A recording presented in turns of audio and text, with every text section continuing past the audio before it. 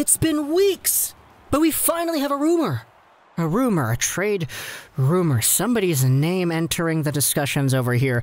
And oddly enough, it's actually the 4th day in a row we've made a Boston Bruins related video. So, hey, Bruins fans, if you're interested in this kind of content, I'm a Vancouver guy, but you know, I kind of talk about your team sometimes.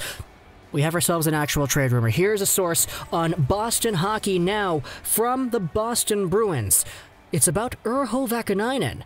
And the source says they're trying to move him. So, this quick little piece goes over the overall Boston Bruins situation. They're in a tough spot. They're going to have to give up something to get something. People are saying, okay, they need to make a splash, and a splash other than re-signing Jake DeBrusk and/or Zdeno Chara. But there is a paywall behind the article, so we're not going to read off of that. But in a nutshell, the Bruins have a hole on the left side of their defensive core. And we kind of know that. Torey Krug is out, Chara is out, we spoke about this before. But Vaakanainen is the piece in this discussion that is apparently being considered in a trade-like scenario that would probably help them out in that department. That's just a speculation part of it, but the rumor does say that he is indeed on the block, and they are indeed trying to move him. So, this comes as a surprise to me because Urho Vaakanainen was a guy who I always thought was pretty okay. Like, he was a pretty solid NHL prospect to get. If you're taking a look at the profile, he's 21 years old, born in January 1st of 1999. He's a very, very nice birthday. I will say that. A New Year's baby. 6'1", 185 pounds, a left-handed D-man on the payroll until 2021-2022. He was drafted in 2017 in the first round by the Boston Bruins, 18th overall.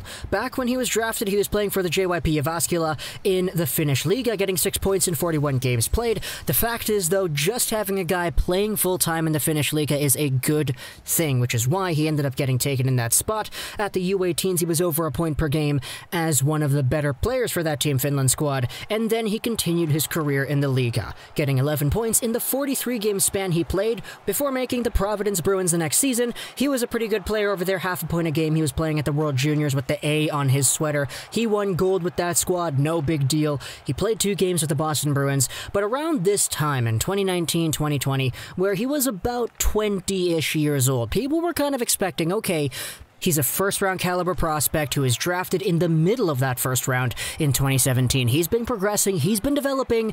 Is this the time where we see Urho Vaakanainen full-time in the NHL? Not playing in the NHL and then going back down to Providence, but staying there full-time.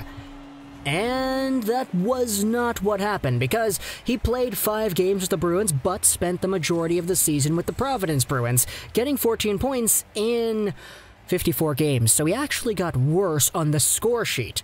If we go over to Dobber Prospects and check out what they say for their January 2020 update, this is the whole story of that production in that season. Despite a 5-game NHL call-up in November, Vaakanainen is still searching for his first NHL point. With the AHL's Providence Bruins, he managed 4 goals and 11 points in 38 games, but his production in the minors hinged largely on a 6-game stint where he managed 8 points. This period of offensive dominance came immediately after he returned to the AHL in late November, indicating that he gained some confidence playing in the NHL.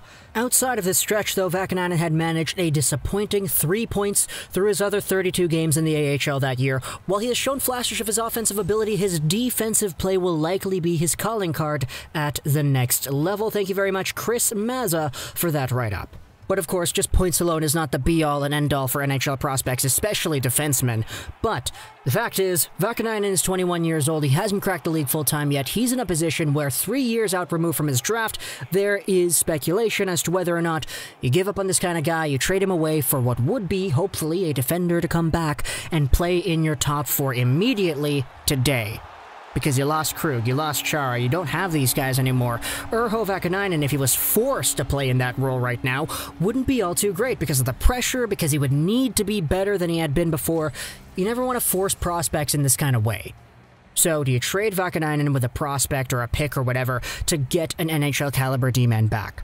In fact, it's actually mentioned a few times on Boston Hockey Now, the website where we're pulling this Vaakanainen source from, whether or not an Oliver Ekman-Larsson thing could be revisited and maybe even rekindled.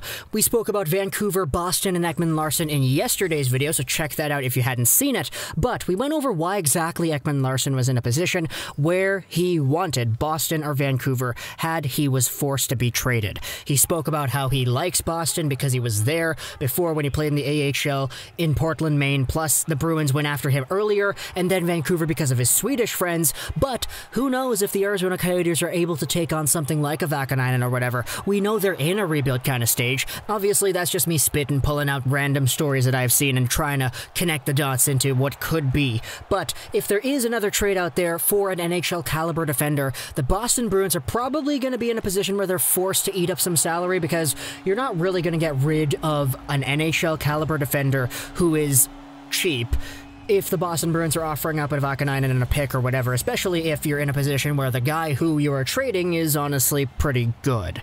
No matter who it is, if an NHL caliber defender is valuable, they'll probably stick around. So it kind of narrows the playing field a little bit. Plus, you have to take a look at the fact that Vaakanainen, the prospect, whatever it is that gets sent over in a trade, it's going to be assets for the future. So you're only really going to be trading to a rebuilding team or a team that wants to rebuild, like the Arizona Coyotes, for example. So it really does narrow the playing field as to who would be in the market for a guy like Urho Vaakanainen, if there's any teams at all. So I personally would not be surprised if nothing gets done, if there's no trade made, unless the Boston Bruins go out there and just full send it. They send Jake DeBrusk, Vaakanainen, and a pick over for Patrik Laine or something. That's a video we made 2 days ago. See, I told you, we're speaking about Boston a lot recently on the channel. It's weird, even though I don't like these guys because they eliminated my Canucks in the finals.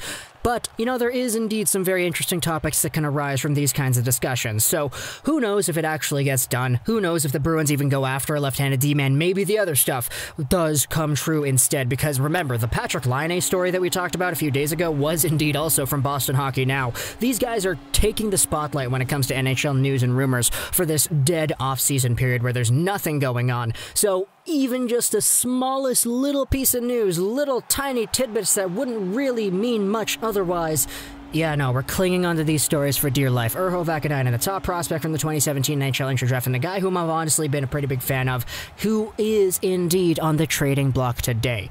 Talk to me in the comments what you think about Vaakanainen and his overall development. What do you think he could become for the Boston Bruins if he stays long-term? I'm kind of referring to the Dobber Prospect scouting report over here, because if you go over to the main report, it says this: a smart, smooth skating two-way D-man will have more value for his actual team than for your fantasy hockey club. That's a very good way to put it. He's a sound defensive guy who hasn't had his opportunity to crack the league yet. I think in a perfect world he maxes out as a top 4, top 5 D-man who plays some very big minutes, who's very capable of playing on the PK, and who's able to get the puck out in his own zone.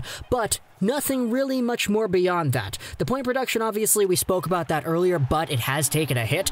That indeed is not his calling, though, so we'll see how exactly he develops, if it's even with Boston. So talk to me in the comments what you think about Vaakanainen. I hope you enjoyed this video. And bye.